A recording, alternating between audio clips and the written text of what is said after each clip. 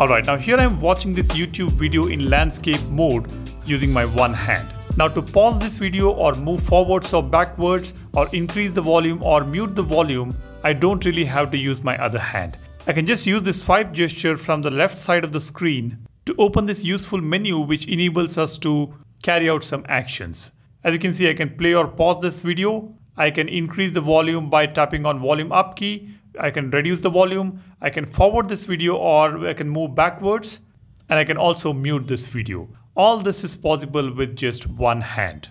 Now on Samsung Internet application, again I will use the same gesture. As you can see, we have got new tab, close tab, previous tab, next tab, move forwards, menu key. I tap on the new tab. You can see the new tab is open. I'll tap on this previous tab. I'm able to go back to the previous tab. Again, here I'm just using the phone in one hand.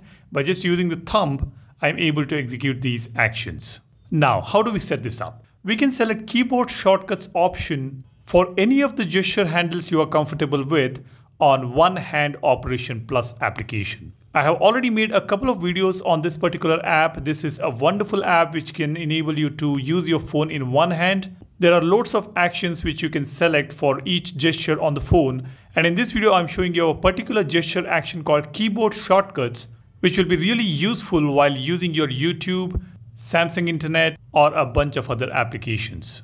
Now, before we go ahead and see how exactly we can set this up, I would really appreciate if you could subscribe to the channel and become a part of Apex community. And if you find this video useful, don't forget to smash that like button. Now, let's go ahead and open One Hand Operation Plus. This application is of course from Goodlock Labs.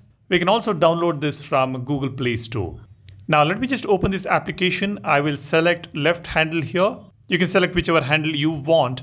And you can also select any of the swipe directions or even short swipe or long swipe option. Now to demonstrate this, I'm going to select diagonal down. Once you select this, scroll all the way down, you will see an option called keyboard shortcuts. Just select this. It says this function lets you use gestures to open keyboard shortcuts for certain applications. It works with the apps below. You can add more apps or edit actions in settings. By default, this runs on general app actions, Internet, Chrome, YouTube. Now let me just go back again to keyboard shortcuts. As you can see here, there is a settings icon. I'll tap on this. Here we will be able to add more applications. I'll just tap on add.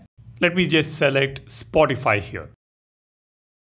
After selecting the application, you can tap on it to add or remove keyboard shortcuts for that particular application. I'll just tap on add here. Now here you don't have to select any of these keys on the first option. You can just tap on the second one here and scroll all the way down. You can see some of the similar actions here.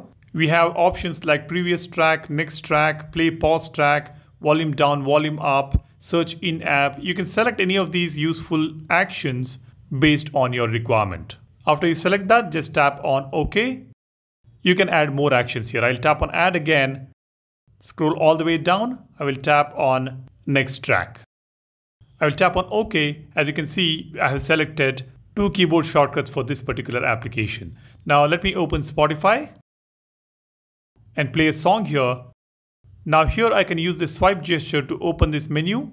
As you can see, the options we have selected are appearing here. I will just tap on search in app. It will directly go to search here. Using one hand, I can operate this application. If you want to reach search option, you will have to use your second hand. But using this gesture, you can tap on search in app and search the song that you want using just one hand. That is amazing. It is good to see how Samsung is giving importance to one hand usability on their devices. There are so many swipe actions you can select using One Hand Operation Plus application. Like I mentioned, I did make a couple of videos on this. There is one video which shows all those 7 gesture actions that I use on my phone.